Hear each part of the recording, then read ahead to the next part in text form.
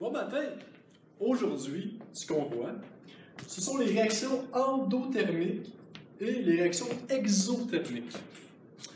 Donc, pour commencer, on va voir une équation endothermique.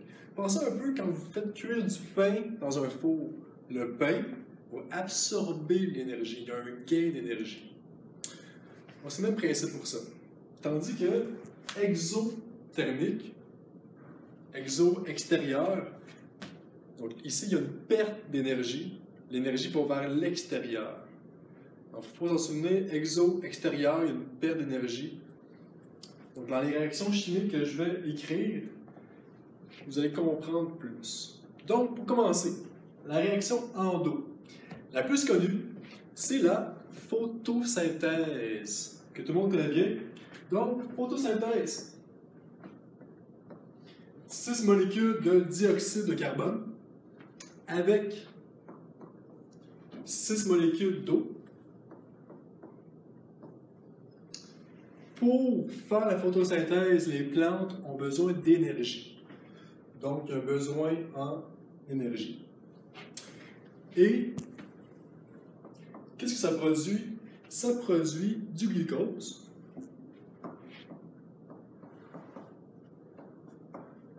Et ça nous donne à nous, chers humains, de l'oxygène.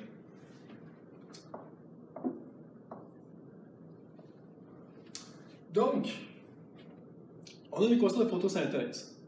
Ça, c'est une équation endothermique.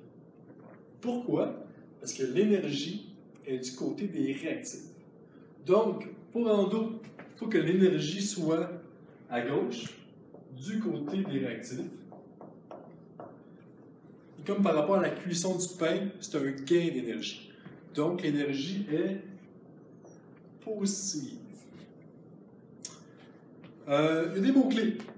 Si à l'examen, par exemple, on te parle de gain, de apport d'énergie, gagner de l'énergie, c'est des synonymes pour endo.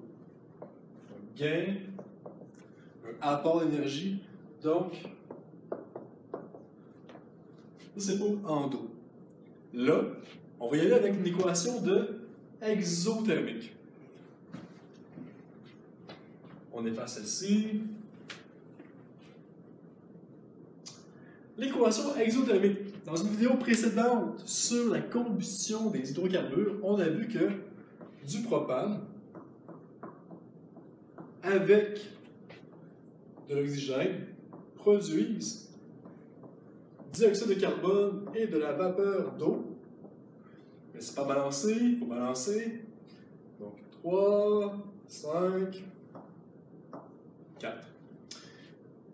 Quand on allume un feu, on reçoit l'énergie du feu. Donc, par exemple, les guimauves, les morceaux de bois, en se brisant, en brûlant, dégagent de l'énergie. Donc, dégager de l'énergie, ça la faim. Donc, l'énergie est placée du côté des produits.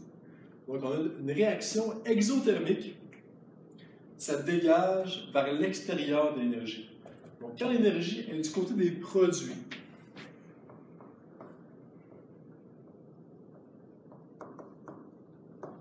et là, avec le feu, il y a une perte d'énergie.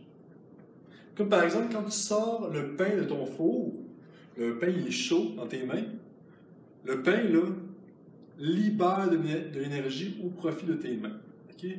Parce que la chaleur, n'oubliez pas, ça se promène toujours. Oh, c'est une bonne question. Du froid au chaud ou du chaud au froid? Monsieur Desjardins, quelle est la réponse? Oh! Excellent! Donc, il a répondu du chaud au froid. Excellent. Donc, ici, du chaud au froid. L'énergie est produite ici. Donc, il y a une perte d'énergie. C'est comme quand on prend de la glace dans nos mains. Okay? Ici, là, la chaleur de nos mains est dégagée vers la glace. Donc, on perd de l'énergie au profit de la glace qui va fondre. Donc, exo, des synonymes. Perte d'énergie,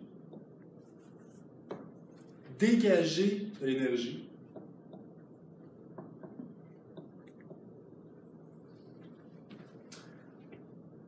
attention, à la prochaine vidéo, vous allez voir que quand on parle d'énergie thermique, donc la chaleur, une perte de chaleur ou un gain de chaleur,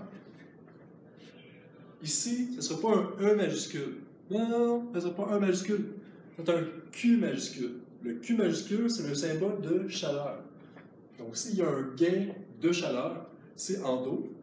S'il y a une perte de chaleur, c'est exo. Donc, voici un tableau synthèse qui résume les deux types de réactions chimiques. À la prochaine!